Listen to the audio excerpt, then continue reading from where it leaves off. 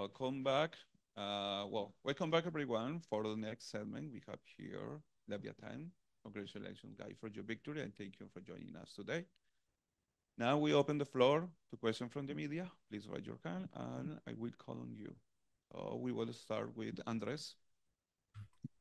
Hi, good morning. Congratulations, guys, for this winning. I have two questions that if everyone could answer, I will be very grateful.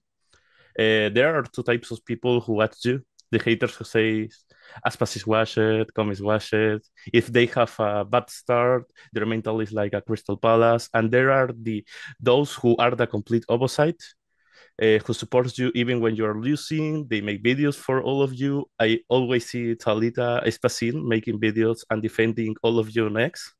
Do you have any words for both sides? I mean, for the haters, they're always gonna be like, doesn't matter if you're winning, losing, performing. They don't care about that. They just care about like trying to like feel better at saying bad stuff about other people, and I just it's impossible to take them seriously because they don't know anything. Like what you just say is like the best player literally in the world, the best duelist, and Corvin the best flanker, the best clutch player, the best literal util. Now he's shooting hard as everyone in one of the hard shooters in the world. So it just doesn't make sense. Like they're the best, and I mean obviously to the people that support us, I always will appreciate it. I think your support is what keeps us going through. And yeah, I mean, thank you. You're what it's like worth to like get into social media and just read all the sweet comments. So I really appreciate it, and we're gonna keep proving everyone wrong, and we're just gonna keep shooting everyone so hard. Thank you so much, and I hope you win your next match. Thank you. Thank you. Next question is from Facundo. Muchas gracias, Leviatán, por el tiempo y felicidades por la victoria. Tengo dos preguntas para hacer. Una es para todo el equipo y una es para individualmente para Aspas. Se la voy a decir en inglés. Aspas, I would like to ask you, during in the halftime in Icebox, we see you in a clip telling there's still things to improve and fix during the competition. So I will ask, is this Icebox, then it was a very close matchup, is one of them?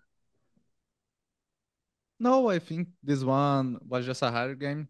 G2 already played us on Icebox a few times and they are good on the map as well. So always when we play Icebox against them, it's a hard match.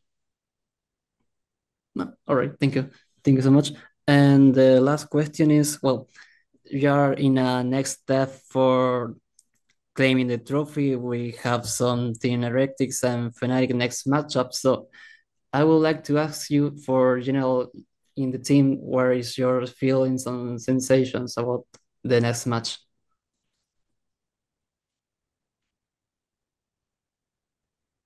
Is this Anyone? for everyone? Yeah, for everyone. anyone. Oh, for everyone. My personal preference is to play against Fnatic, and I think it's gonna be an opponent that suits us better, in my opinion. Cool. Thank you so much. Thank you so much. Thank you, Facundo. Next question is from Antonio Sommer. Thank you so much. Hi, I am Antonio Sommer from Narrative. My question is for kiNgg. kiNgg, hola, ¿cómo estás? Felicidades por haber ganado. Primero que nada, hubo una ronda bastante rara, la ronda 21 en el Icebox, en donde G2 iba a Echo y ustedes pusharon A hasta el Spawn con todo y Spike. Quisiera saber por qué sucedió así esa ronda. Bueno, siempre lo he dicho, somos un equipo que es agresivo en conjunto, y siempre solemos hacer como buena jugada agresiva, y creo que hay veces que creemos que tenemos un buen timing y hacemos la cal como equipo y preferimos siempre seguirla en conjunto porque inclusive si no es la mejor de las calls, si se sigue en conjunto puede ser como la cal ganadora.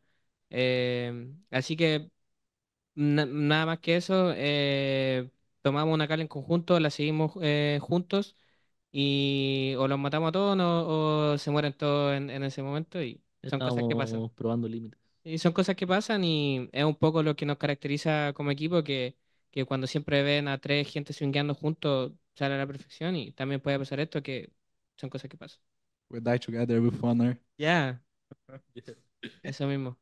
Muchas Bueno, gracias y con todo por el siguiente match. muchas gracias. Thank you so much. Next question is from Andrés. Hola, nuevamente. Y mi pregunta va para King. Y un poco también otra pregunta para Tex.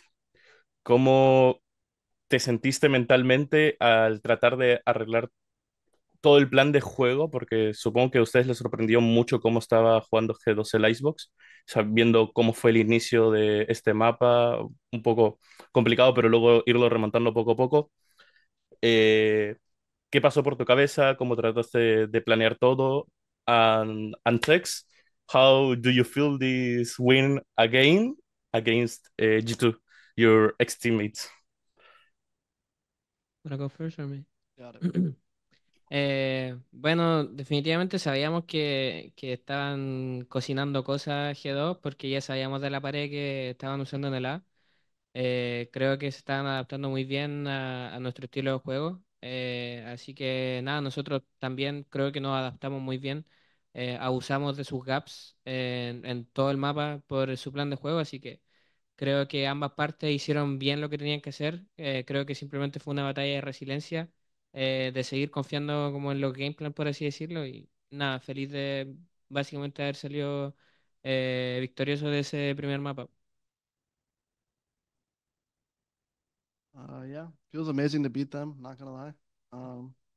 They're my old team, so of course, there's always like a little rivalry there. But not only are they my friends, but it's also just that they're a good team. So it's like beating my friends and a good team. Like it feels amazing. But it's never easy. So well, Abyss was kind of easy. Well, for them, not for me. But yeah, feels good. Oh, thank you so much. Next question is from Sierra Frisbee. Hi, Sierra here. My question is for Itopata.